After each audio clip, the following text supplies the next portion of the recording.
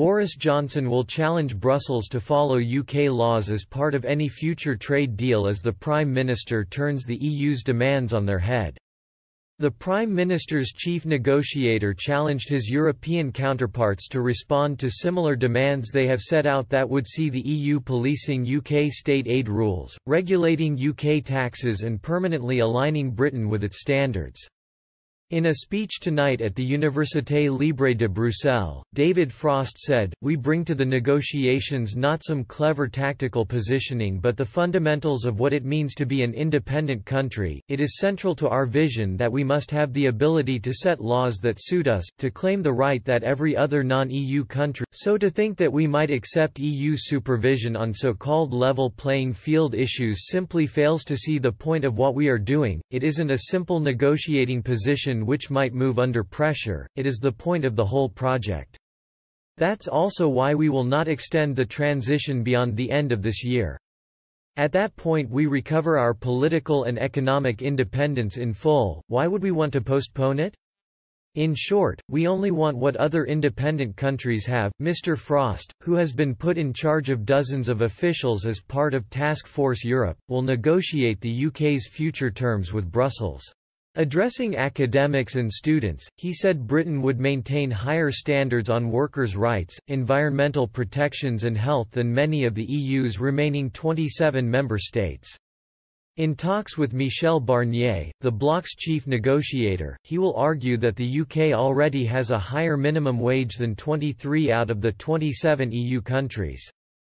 Mr. Frost said, Boris Johnson's speech in Greenwich 2 weeks ago set out a record of consistently high standards of regulation and behaviour in the UK, in many cases better than EU norms or practice. How would you feel if the UK demanded that, to protect ourselves, the EU dynamically harmonise with our national laws set in Westminster and the decisions of our own regulators? The more thoughtful would say that such an approach would compromise the EU's sovereign legal order, that there would be no democratic legitimacy in the EU for the decisions taken in the UK to which the EU would be bound, and that such regulations and regulatory decisions are so fundamental to the way the population of a territory feels bound into the legitimacy of its government, that this structure would be simply unsustainable. At some point democratic consent would snap, dramatically and finally.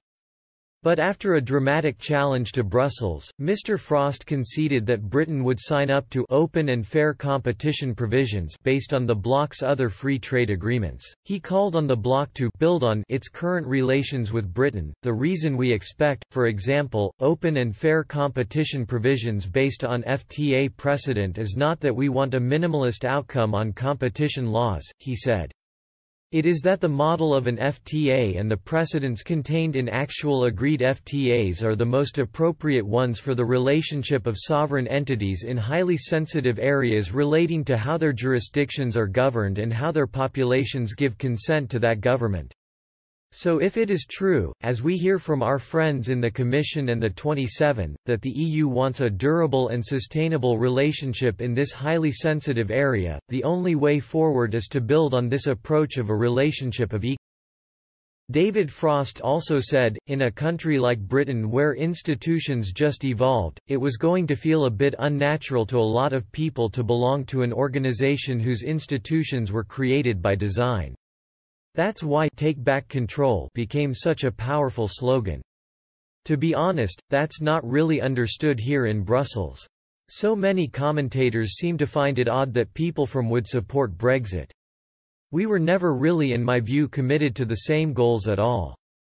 Some people now argue the UK had itself in the sweet spot in the Union, carelessly cast aside in 2016. That's not entirely realistic. The UK was like a guest who had enough at the party and was trying to find a way of slipping out. We never knew what we really wanted to achieve other than stop other countries doing what other countries wanted to do. It's so bizarre that people told themselves that Britain was winning the arguments or the EU is a British project.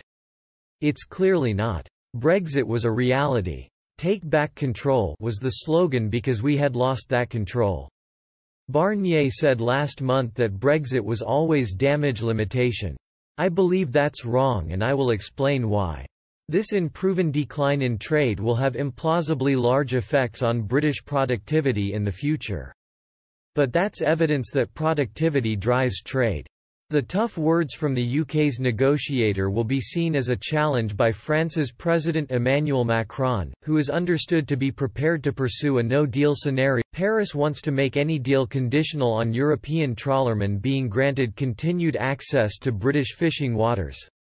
Mr. Macron also wants tough terms imposed on future access to European markets for the City of London. But Germany is pushing for a more balanced approach to the EU's demands. EU ambassadors are expected to conclude the bloc's negotiating mandate on Wednesday, with the level playing field still an outstanding issue. They are hoping to conclude their internal discussions so Mr. Barnier's guidelines can be adopted at an EU Ministerial Council on February 25.